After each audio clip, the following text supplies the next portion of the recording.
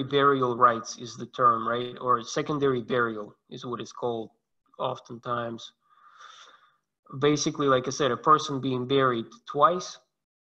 The classical example of it is a person gets buried in the ground, then that person disintegrates, turns into bones, all of the flesh disintegrates, it rots away, and then people dig up those bones, probably clean them or something like that, and bury them the second time somewhere else.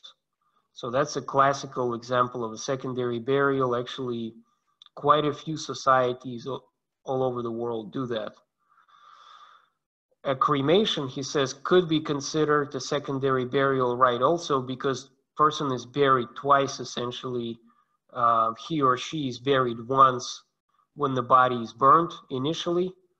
That's actual rite of burial, right? So a body is burned to ashes, and then those ashes are buried somewhere, like you've seen maybe in some movies, maybe like some Hollywood movies, right? They take the ashes and maybe scatter them in the ocean or something like that. So they bury that person or what's left of him or her, that box of ashes, they scatter them in the ocean or something like that. Or sometimes you even see ashes being stored in the house, in an urn, like in a container.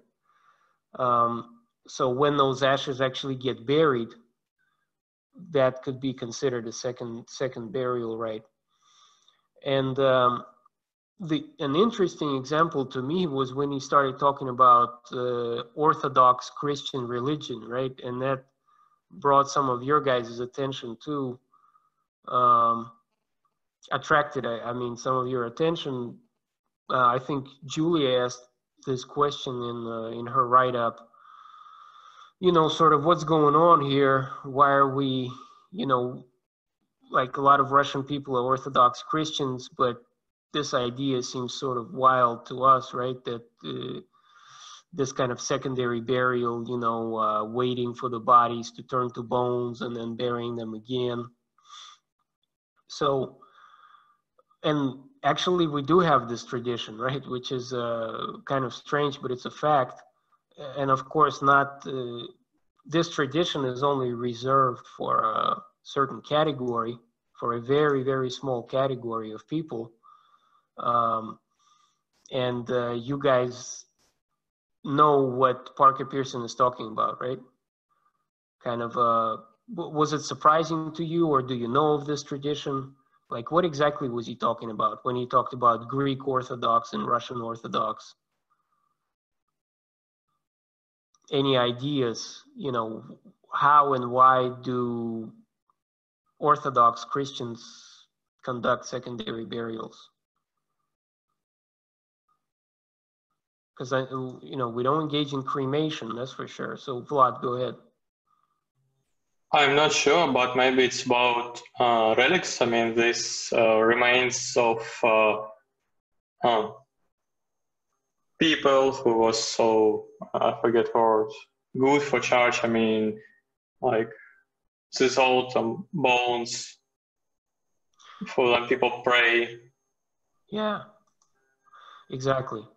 So that's kind of exactly what he's talking about, is this idea,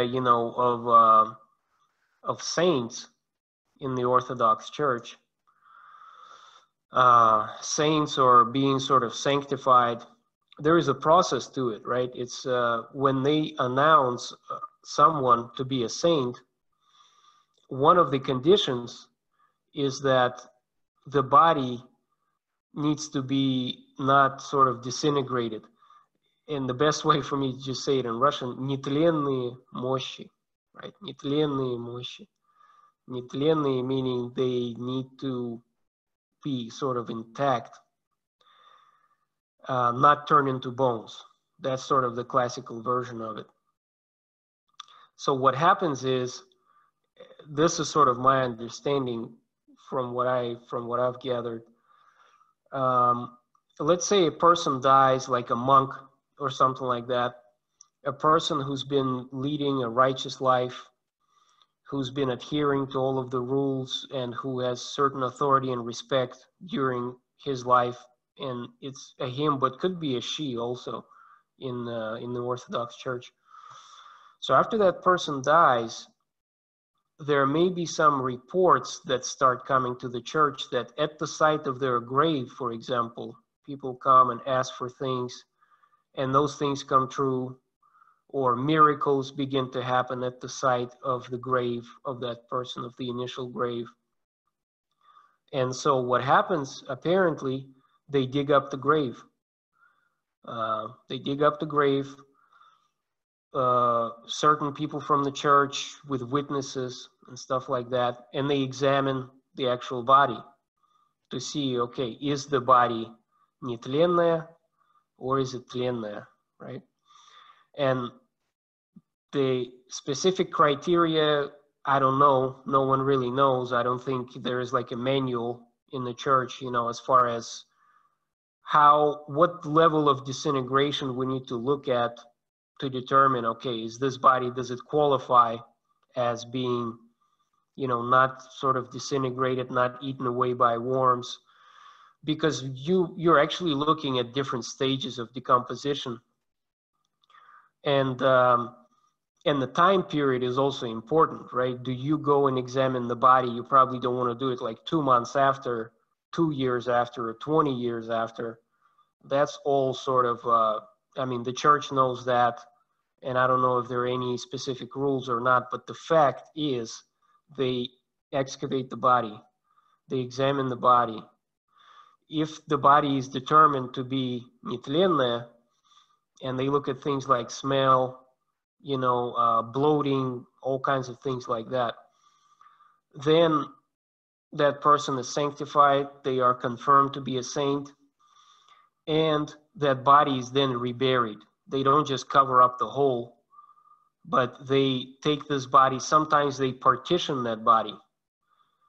Okay, parts of that body may go to one church, parts of it go to another church. Most often the entire person is reburied, usually in a significant place, like in the altar, behind the altar, underneath the altar.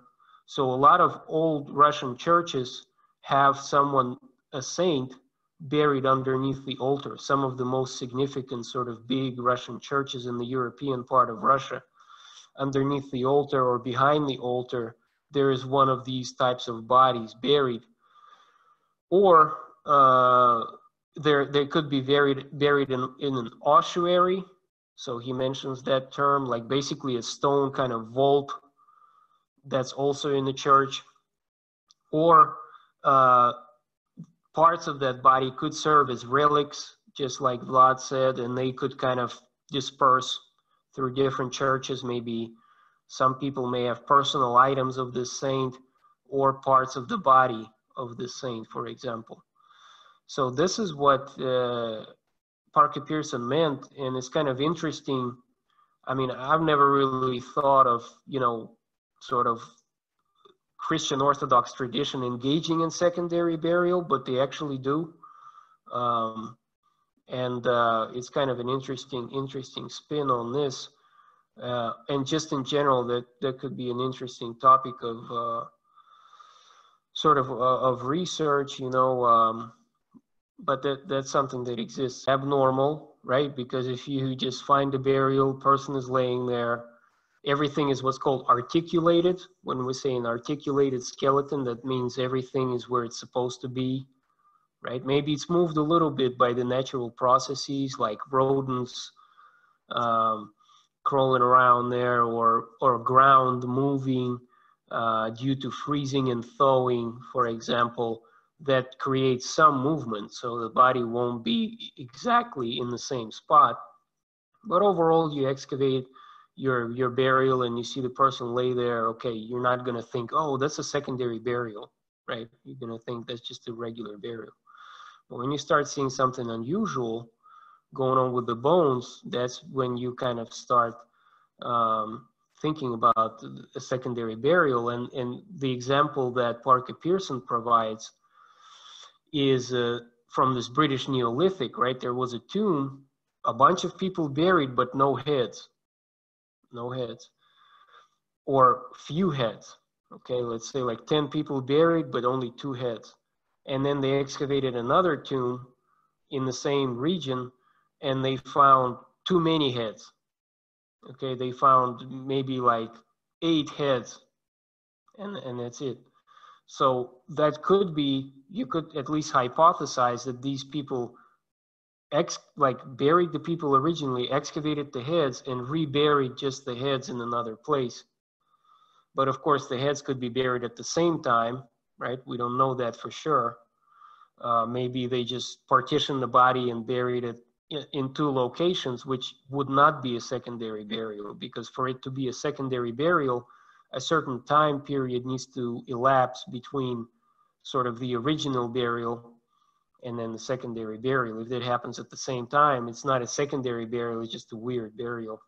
So it could possibly be a secondary burial where they, you know, waited until the bodies disintegrated, for example, and heads being sort of maybe the primary part, this like identity of this individual, that's your ancestor or something like that. You transport the head into this new place, maybe a new village where you settled, for your ancestors to bless this spot or something like that, to bring you good luck, and you bury the head of your great-grandfather at a new location. So something like that could happen. And what Maria said is also very interesting. That's more of a direct sign of secondary burial, are what he calls bone bundles. And they're exactly what they sound like. They're bundles of bones, basically. Let me show you, for example, what they would look like. So that's a bundle of bones that you see here. This could not be done to a live person. I mean, these are not human bones, first of all, right? In this bundle here, but these are animal bones. But something like this is what Parker Pearson is talking about. For example, if these are, you know, let's imagine, I don't know, different long bones of a human, you couldn't tie them like that while there was flesh on them, right? Because there would be space between the bones, right? And even if you took 2 arms and 2 legs, tied them up like that, by the time these bones disintegrated, that rope would be like very loose, and, you know, this bundle would not look like that. So basically what I'm trying to say is these people worked with bones that did not have flesh on them already, right? So the flesh disintegrated, the flesh rotted away. And that means that people were working with clean bones already to do something like that with them. So when we see something like that, we know people are not working with dead bodies, they're working with bones. And that's a sign of a secondary burial. Another feature, and I'll try to explain it, how cut marks are related to this, okay? I'm not trying to be funny or anything like that, just kind of bear with me. So let's say we find a skull, and next to a skull where my hands are, there are feet, for example, right? We find a skull and 2 feet placed next to a skull. And on these feet, we don't find any cut marks, right? No cut marks, as you see here. Cut marks is something you leave with a knife or an axe. So what that tells us is that these feet, you know, they had to be chopped off, they had to be cut off. Like for me to place 2 feet next to my head, I need to sort of chop them off, right? Cut them off with something. But if there are no cut marks on these feet, that means they were placed there after they disintegrated, after all those joints and all of the connective tissue rotted away.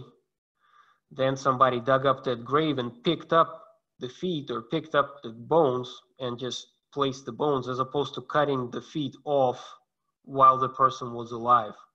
So that kind of tells us that it did not happen at one moment unless that person was like a very skilled butcher or something like that, who knew human body and who could cut past the bone and not leave a single cut mark on the bone.